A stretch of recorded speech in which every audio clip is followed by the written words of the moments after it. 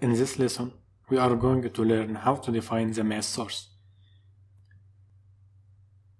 As we know, calculating the seismic base shear needs the total weight of the building, and also that part of other gravity load that acting on the building at the time. So that we need to define the mass source to Etabs.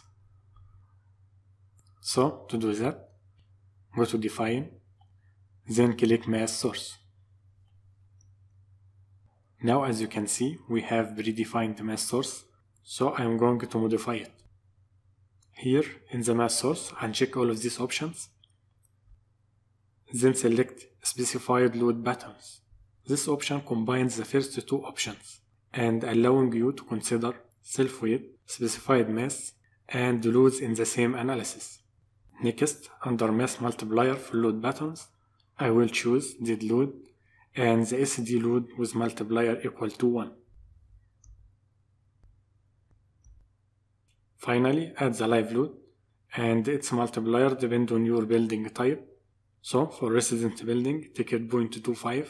For public buildings like hospitals, malls, and schools, take it 0.5. For buildings like stores and libraries, you can take it 1.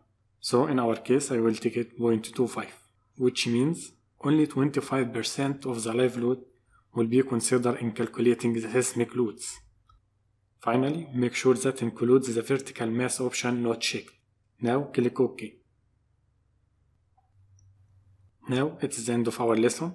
In the next lesson, we are going to learn how to define the load combinations. So hang on for that.